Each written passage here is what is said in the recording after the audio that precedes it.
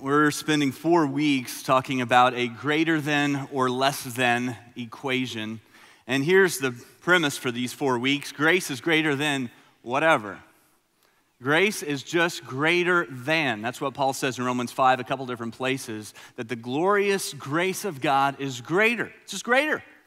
And so I don't know what you would put in this blank. Last week we talked about how grace is greater than our sins and our failures, and I don't know what those are for you, but I want you to take a moment to fill in this blank in your own head. You know, I don't know what you would write. I don't know the sins you've committed or the mistakes you've made. I don't know the failures that you carry. I don't know the regrets that keep you awake at night. I don't know the secrets that you keep, but what I know is this equation. That grace is greater than anything you might write in that blank. And we just talked about it last week, this beautiful truth that God's grace is greater than all that stuff. And it's greater than our secrets. So we don't have to keep them in the dark. And when we finally pull our secrets out of the dark into the light, God's grace meets us there, and it is so beautiful.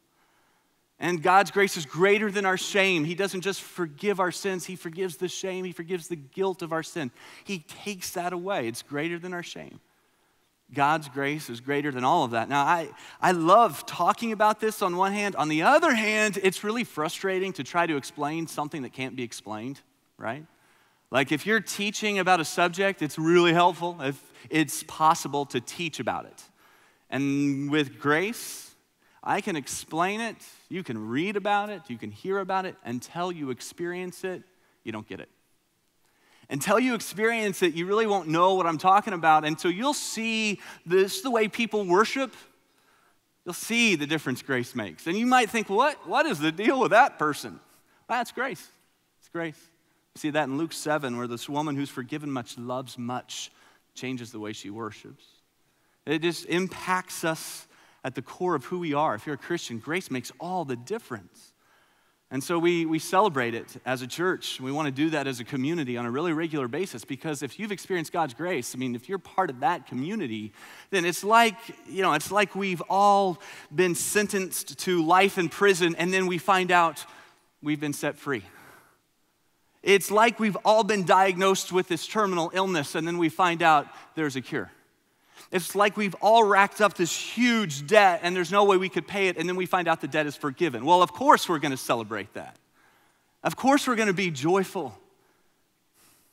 And so we celebrate God's grace in our life, but here's what we're going to do today is we're going to flip the grace coin over, and we're going to talk about messy grace. Because when you're on the receiving end of grace, it's all good, right? I mean, we like that. We love to talk about that. But when you're talking about giving grace, gets a little bit messy, gets a little bit hard. Like grace is a lovely concept. As long as we're not talking about the father who berated you or the spouse who cheated on you, as long as we're not talking about the boss who fired you, the coworker who stabbed you in the back, the relative who abused you. I mean, it's a fine idea as long as you're on the receiving end. But it's a lot messier when we are called to give it. The Bible says in Proverbs 14, verse 10, that every heart knows its own bitterness, meaning that all of us have been hurt. We all carry around some of those things with us. And maybe it was from years ago, maybe it was from when you were a child, but we've got these sins that have been committed against us. And maybe you were betrayed, or you were abandoned, or you were abused, or you were victimized, or you were ignored, or you were rejected, or you were embarrassed, or you were bullied. And grace suddenly gets a little bit more messy. So here's what we're going to do. If you have your Bibles, turn to Matthew 18. Matthew 18, and we're going to study together a parable called the unmerciful servant. And here's what we're going to learn, is that grace is only grace if it goes both ways, right? Like biblical grace, grace that comes from God, the only way that's grace from God is if it goes both ways. If all you do is receive it, but you don't give it, then you've stopped short of what grace really is.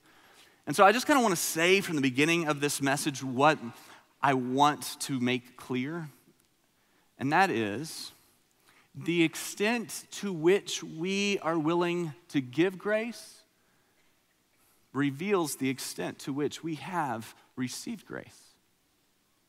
It reveals how how much we really have received from God and how much we're just kind of faking it. It all becomes real when we're called to give it. Let me kind of put it to you this way, and this will make some people uncomfortable. That's okay. The litmus test for the reality of the gospel in your life is the extent to which you give grace and forgiveness to the person who's hurt you the most. The litmus test for the reality of the gospel in your life is the extent to which you give grace and forgiveness to the person who has hurt you the most and deserves it the least. That's when you know that all of this is real. It's when you know it's real. Is when you're called to give grace to someone who doesn't deserve it and who's really hurt you. In that moment, you find out that God's grace in your life is real. So here's how this passage starts off. Peter comes to Jesus with a question. Like a lot of Peter's questions, this one was loaded, right? Like he has an agenda behind this question. It's a general question, but I feel certain there's a specific story that motivates it. So here's the question that Peter asks Jesus in verse 21. Peter came to Jesus and asked, Lord, how many times? So here's what he's going to do. He's going to set up a math problem. He's going to give us an equation. How many times shall I forgive my brother or sister who sins against me? Up to 7 times? So he kind of throws a number out there. Is 7 times greater than grace? Now, if you know Peter, then you know Peter probably thinks he's being pretty gracious here. In fact, Jewish rabbis taught that you would forgive someone 3 times, but on the 4th time you didn't have to forgive him. So when Peter throws out the number 7, he's like, would you say 7 times, Jesus? Or is that just what I would say? You know, he's feeling very sure that, you know, he's going to get a compliment, that Jesus is going to be like, Peter, 7 times? Why can't all the disciples be like you? You know, he thinks that's what's going to happen. He's throwing out this number that seems really gracious. But don't you think that Peter had someone in mind when he asks this question? I just feel sure that there is a face and there's a story that's attached to this question. There's someone in life who hurt him, not once, not twice, but my guess is exactly 7 times. And he's ready to be done. And maybe for you, it's not a certain amount, but it is the degree of offense. Like it's not 7 times, it's just 1 time, but it's times 7, right? Because that's how significantly you've been hurt and you've been wounded. And so I think Peter's talking about someone specific. So who was he talking about? Well, I think it's safe to assume that it's probably someone he knew quite well. There's exceptions to this. I mean, there are some of you who had someone come into your life just kind of long enough to bring about some destruction and devastation, and then they were gone. But for most of us, the people who hurt us the most are the people that we love, right? Because we give those people our hearts. And when we give them our hearts, we also give them power over us. And that power can cause a lot of damage. Now, there's some of you who learned early on, you don't do that. That your heart isn't safe if it goes to someone else. And so you've worked really hard most of your life making sure that no one has that kind of power over you. And so you don't give your heart to anybody. You've carefully built up walls around your heart, and no one gets through that. Because you've been hurt, and you're not going to be hurt again because someone you loved and someone you trusted, they let you down, they hurt you, they betrayed you.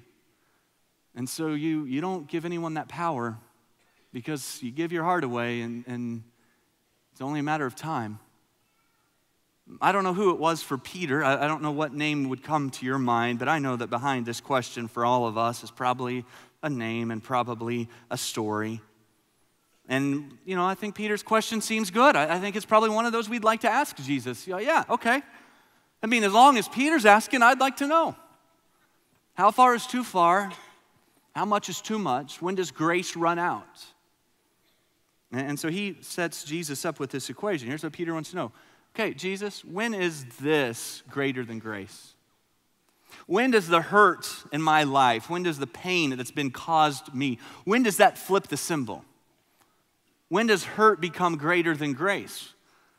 And Jesus answers, verse 22, he said, I tell you, not 7 times, but 77 times. Maybe your version says 70 times 7. What's Jesus saying here? He's saying, grace is never less than. Grace is always greater than. Okay, yeah. But let me tell you about my story, right? I mean, let me tell you the story of my broken heart. Let me tell you the story of my betrayal. Let me tell you the story of my pain, of the injustice I've experienced. No, Jesus says grace is greater than. Now, when we hear that, we might accept that as truth if you're a Christian because Jesus said it. You're like, okay, well, if Jesus said grace is greater than, if he says 70 times 7, if that's what he says, but emotionally, it's hard to get our arms around. Like, we might acknowledge it's true. It doesn't feel true. I mean, if you're the one who's been hurt, if you're the one who's been left, if you're the one who's been abandoned and abused, if that's you, then you might say that's true. It just doesn't feel true because it feels like grace runs out. And so Jesus gives us a parable to help us emotionally get our arms around this truth that grace is greater than. And so verse 23, here's where it begins. Therefore, the kingdom of heaven is like a king who wanted to settle accounts with his servants. So there's this high-powered, kind of wealthy CEO type who looks at the books, looks at the accounting books, and he wants to collect. He decides it's time to collect. And so verse 24 says, he began the settlement, and a man who owed him 10,000 bags of gold was brought to him. That's a lot of money, 10,000 bags of gold. It's the equivalent, roughly, to about $150 million for us. Or maybe puts it in a little better perspective, it's roughly 10 times the national budget for the people of that day. So it's an astronomical number. Sometimes people don't think Jesus used humor in his messages. He did, we just don't always get the joke, right? So if you were living then and Jesus would have said this amount of money, you would have chuckled a little bit because it's hyperbole. Of course, a servant couldn't possibly owe the master that much money, but that's the picture that Jesus paints for us. It's a debt that this man could never repay. Verse 25, since he was not able to pay, the master ordered that he and his wife and his children and all that he had be sold to repay the debt. So in the ancient world, it was not unusual for there to be especially cruel treatment to someone who owed but wasn't paying. And so they would be sold into slave labor. Their wife, children be sold into slave labor. Everything they owned would be sold. And so that's what this guy says. He's like, look, you owe me $150 million. You're not going to make a dent in that. So I'm just going to cut my losses. I'm going to sell you and your family and everything that you own, and we'll close the books. So it's this huge debt. Now look, clearly, really early on here in this parable, this is meant to reflect our standing with God. We talked about this last week, that all of us have sinned, and that sin has racked up a debt that we can never repay. Now, we live in denial of it. We have all kinds of ways of trying to pretend like that debt isn't there. We compare ourselves to others, and then we finally maybe accept some of it, and we try to work our way out of it. But look, it's too big. There's no amount of good deeds or benevolent acts that are going to balance the books. And so Matthew 18 just begins with this reminder we talked about last week, that we all owe this huge debt. The Bible says we've all sinned and fallen short of the glory of God. The Bible says that if you're guilty of breaking one of the commandments, you're guilty of breaking all of them. Huge debt. And there's no sense in denying it because he knows. He knows. Kept track of it all. Over Halloween, my 9-year-old son, he takes trick-or-treating very seriously. He's got it planned and mapped. He knows the route he's going to take. For him, it's not a collection of candy. It is a competition to be won. And so he goes out, he literally chooses a costume for mobility. He wants to make sure he can get to where he's going quickly. And so he goes out, he collects as much candy as possible, he comes back and he weighs it. That's kind of the goal. At the end, he takes the bag, he puts it on the scale, 5.5 pounds. And he feels like it's been a good night. He's not thrilled with it, but he's okay with it. And so he's 5.5 pounds of candy, and then it's time to organize. Right, and so he gets into this. He gets this from his mama. But he takes all the chocolates and he freezes the chocolates. And he takes all the different kinds of candy and he even comes up with this log where he's keeping track. He just knows. He knows how many pieces he collected. He's keeping track of his candy. And I didn't know this year he had started actually keeping a log. Like, I didn't realize that. I knew he weighed it. And he kind of kept track in his mind, but I wasn't aware that it was on paper. And so he went to bed, and he had left this all out, organized. And I looked at this pile of Laffy Taffy. There's a lot of Laffy Taffy. I'm thinking 3 pieces of Laffy Taffy. How much does that even weigh? It's 5.5 pounds. It's negligible. It's not going to be a big deal. And so I take 3 pieces of Laffy Taffy. I stop there. I don't eat any more. And I think, it's fine. I destroy the evidence. It's gone. And the next day he says, Dad, we need to talk. And he's there to confront me. And so he sits me down and he explains to me that he knows I've eaten 3 of his Laffy Taffies. And he explains to me that he knows exactly how many he had when he went to bed, and that there are 3 short of that now, and that I'm the most likely culprit, apparently. And I'm in my mind thinking of how I'm going to justify this, like I make your existence possible, stuff like that. And before I really have a chance to kind of justify or make an excuse, he extends me some grace. He says, I don't really mind, it's fine, just next time I want you to tell me. Okay, next time I'll tell you. That seems fair enough. Before I steal your hard-earned candy, I'll give you a heads up. So that's how that conversation went, where he kept track of it. I was found out. I thought I could get away from it. I couldn't get away from it. It's right there. It's right there. He knew. And so the Bible kind of paints that picture that God is keeping track of it, that there's this record of our wrongs. And so all these things we think we get away with, that no one else knows about, right? Like your teacher doesn't know about the paper you plagiarized in college, but God knows about that. And your husband may not know about the flirting at the gym, but God knows about that. And you may have deleted the history on your computer, but he has a history of the websites you've visited. And no one may know about your drinking problem, but he knows. And the windows on your house may be shut tightly so neighbors can't hear you yelling, but God can hear it from heaven. And the boss may not know about the embezzlement, but God knows about it. He knows about it all. He knows right now about the pride that some of you have because I didn't just give an example that applied to you. He knows about that. Like he keeps track of all of it.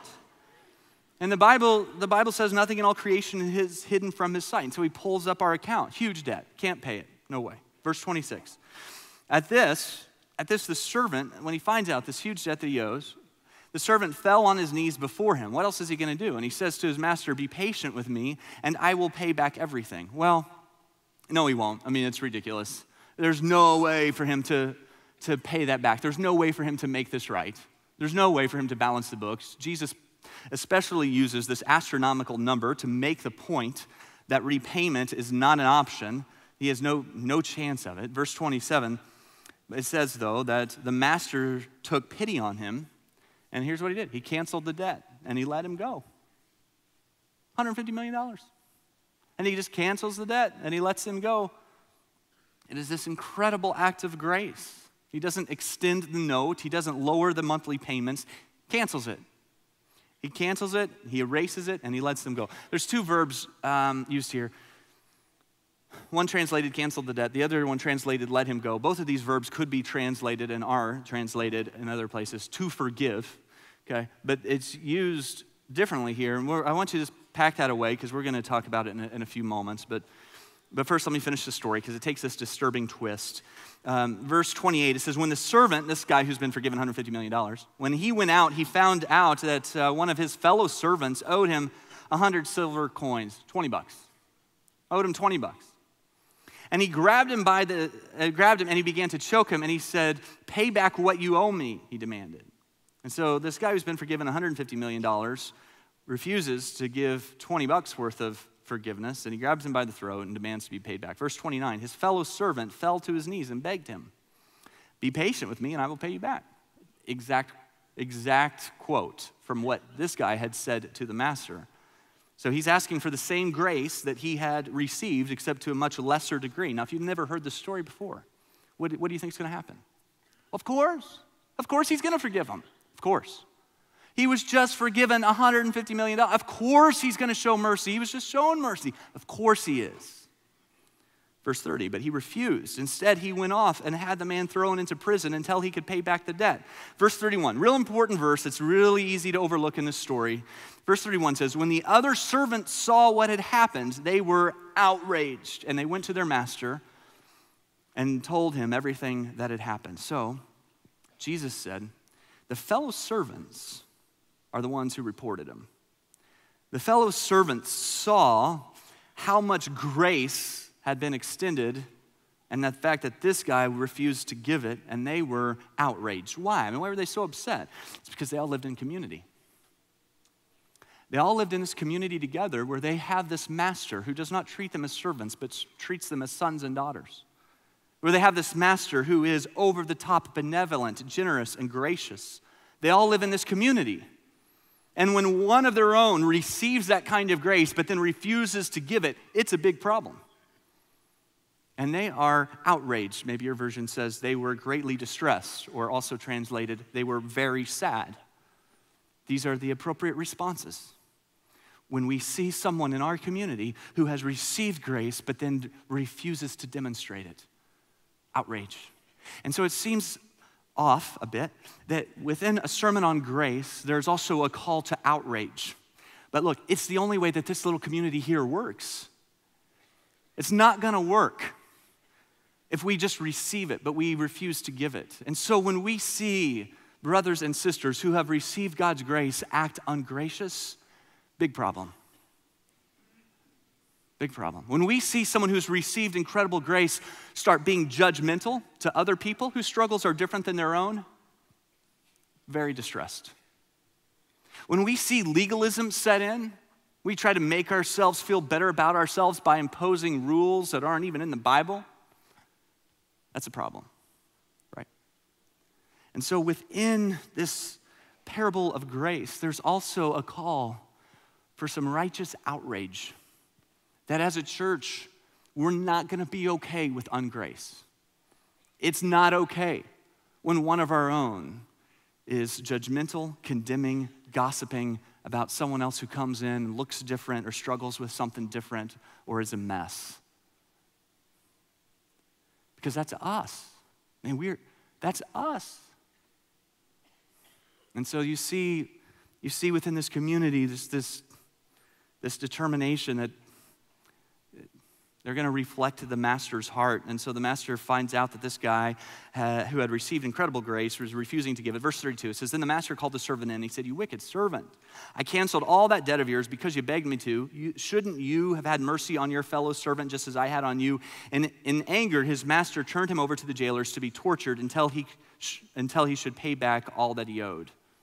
Well, that's going to take a long time. I mean, how long is it going to take him in prison to earn $150 million? A long time, like forever. He's never going to pay it back. He's going to spend the rest of his existence in prison, living with this overwhelming guilt over what he did. You know what that's called? It's called hell.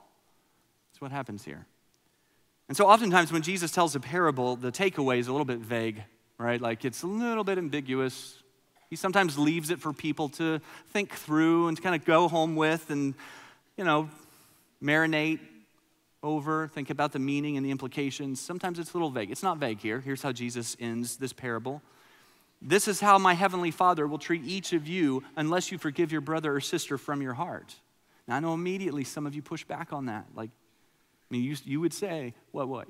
You're telling me that if I don't forgive the person who hurt me, who abused me, who betrayed me, who cheated me, who abandoned me, you're telling me if I don't forgive them, God won't forgive me? I'm not saying that. That's just what it says.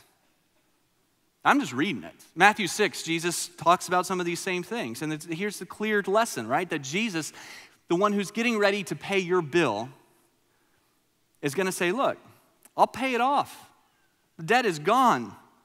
But don't just receive grace from me, but you need to extend it to others. It's not okay for you to come here week after week and celebrate God's grace that you've received, and then you just hold on to a grudge, or you hang on to the bitterness, or you let resentment build, or your hurt becomes hatred.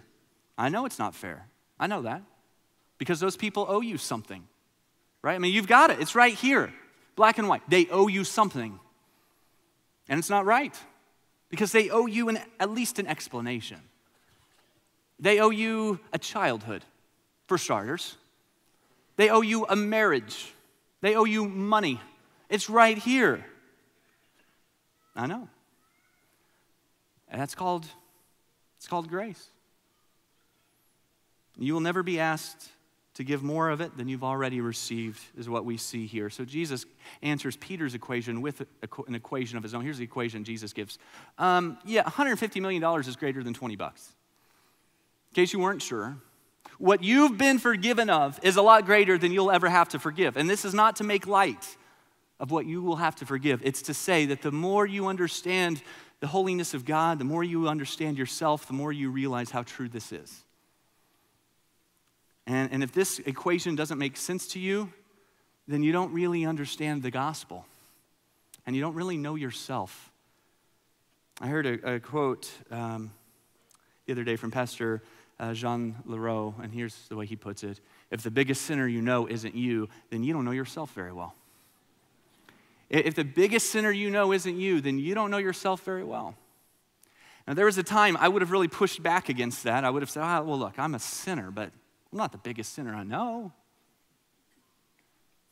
And in saying that, I was demonstrating my sin. This makes a lot more sense to me than it used to.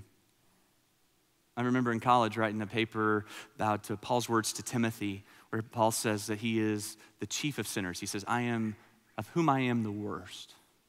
I remember writing about that and talking about Paul referencing, his past before he became a Christian, of persecuting Christians in the road to Damascus.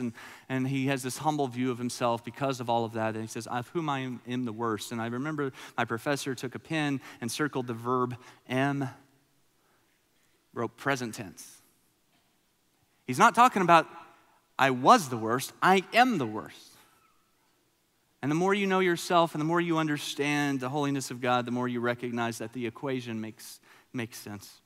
So we've been forgiven this debt, and the Bible says in Colossians 3:13 that we are to forgive as the Lord forgave us. So as we wrap up, I just want to give you a few quick equations that will help us choose grace, I hope. Number one, grace is greater than repayment. Repayment is this idea, is that they have to make it right. It's repayment. They have to make it right. I grew up being taught as a child that if I hurt someone, if I was disrespectful, if I was disobedient, whatever it is, that my job was to make it right. So I needed to say something or I needed to do something to make it right with that person. It's a good lesson for a child to learn. But it developed this kind of unbiblical approach to forgiveness and grace, because here's what I figured in my head, is that when it comes to forgiveness, when someone hurts me, that forgiveness comes when that person who hurt me makes things right. Yeah. When you say something, when you do something to make things right, I will forgive you. Problem is, that's not forgiveness. That's not grace. It's justice. See, we want repayment, but what do you do? And some of you know this. Some of you know this. What do you do when you are hurt so badly that there's nothing that can be said and there's nothing that can be done to make it right? What are you going to do then? It's going to happen if it hasn't. Where someone does something to you that is so wrong and so hurtful that the moment you find out about it, there's nothing they can say. There is nothing they can do to make it right. See, that's when grace comes in. The Bible says in verse 27 of the master that he canceled the debt. The idea is that he erased it completely, right? He didn't just extend the note or make it interest only. He canceled the debt. It's what God has done for us. It's not earned. Now, trust may need to be earned, but grace is not earned. When you make grace dependent on the person who hurt you making things right, then you need to find a new word for it, because it's not grace. Secondly, grace is greater than revenge. Revenge is this, that I'm going to hurt the person the way that I've been hurt. And that's what a lot of us do. We spend our lives with that approach. Someone has referred to this as sitting in God's chair, because look, you don't know their story. You don't know how they have been hurt. You don't know what God's going to do in the future. You don't know how he's going to redeem and work things for you. You don't know. There's so much you don't know. And so when you decide you're going to take it into your own hands, you're playing God. The Bible says in Romans 12, don't take revenge, but leave room for God's wrath. And so it means that you're going to release the right to retaliate. And that's what it says, verse 27. It says he canceled the debt and let him go. Let him go. Both hands, release him. Let him go. Let her go. It's not fair. I know it's not fair. They don't deserve it. I know they don't deserve it. I know that. Let them go. It doesn't mean you're not going to hurt. Grace doesn't mean that you won't feel pain anymore. In some ways, grace means that you're choosing to live with pain or the consequences of another person's sin. But they can't make it right. I mean, they can try, and it might make you feel better, but ultimately, when you're really hurt, there's nothing they can say, and there's nothing they can do. It just hurts. And I'm wondering if you can think of another story where someone else perhaps took on your pain and your suffering, where someone else said, okay, I'll take the consequences of your sin upon myself. Lastly, grace is greater than resentment. Resentment is, I'm going to quietly become more and more angry, which is how a lot of us handle hurt from people we're close to. Like we know life is going to go on, or maybe it's a lot of little things that just build up and we just quietly become more and more angry, and then we just nurse the offense and relive the pain, and we have this playback button in our head where we constantly push play and we just remember how we've been taken advantage of, or how we've been disrespected, or how we've been mistreated. We're just going to quietly become more and more angry. But when you choose resentment, do you know who pays for it? Yeah, you do.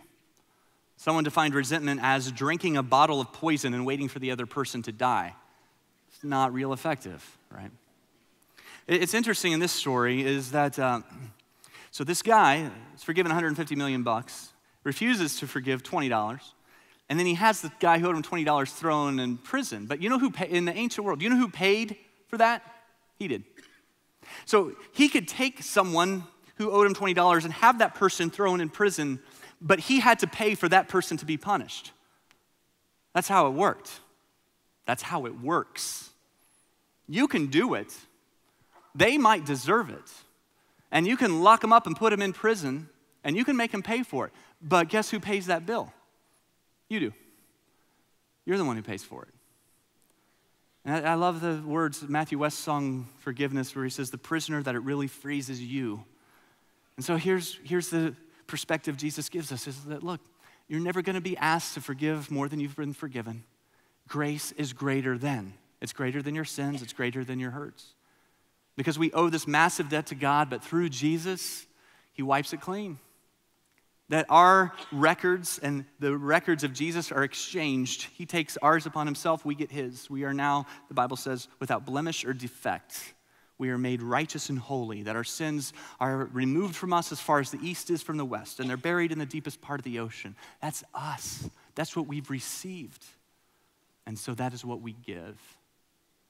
Let me wrap it up just with this idea, okay? The key to giving grace, I mean hard, messy grace. The key to giving grace is to stop thinking about what's been done to you and to start thinking about what Jesus has done for you. That's it. And it's hard. I'm not saying that's easy. I'm just saying you have to stop. When the bitterness starts to grow, when the rage starts to set in, you have to stop and you have to think. You have to stop thinking about what's been done to you, and you need to replace it with thoughts of what has been done for you. Because what has been done for you will give you the grace to forgive what has been done to you. Let's pray. God, I personally don't think you can do this without Jesus. I just don't know how. I mean, it's one thing to forgive some of the little offenses, some of the expected offenses. A lot of us are just a little too sensitive, frankly. A lot of our hurts don't need to be forgiven. They just need to be overlooked graciously. But God, there are just enough of us, and there are certain times in life where it's just really painful, and it was really wrong, and it hurts. So God, we need your perspective on this. Would you help us understand what you've done for us through your son, Jesus? Would you help us understand the pain and the suffering that our sin brought upon him? And then, Lord, would you allow that grace as we receive it, as it sets us free? Would you help that grace just overflow and set those around us free, and that this would just be a community marked by grace? Jesus, we love you, and I pray that we would demonstrate our understanding and our acceptance of your grace this week by giving it to others. It's in Jesus' name, amen.